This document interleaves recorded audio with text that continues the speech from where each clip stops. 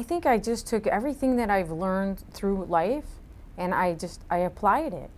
I realized the situation that we were in and that I was specifically in, and I relied on my support system. I made sure that my child was taken care of at home and that she was in a safe place so that I could keep my attention on Jim when he was first injured. I tried to maintain a structured schedule so that it was good for her, but I knew it was also good for me. So I put into place a lot of things that I knew already.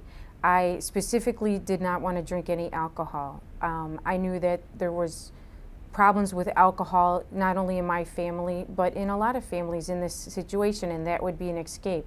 So I did not want to drink. I made that deliberate choice. As a matter of fact, people were trying to make me drink, and I said, no, thank you. I chose not to. I just really tried to keep a very structured schedule.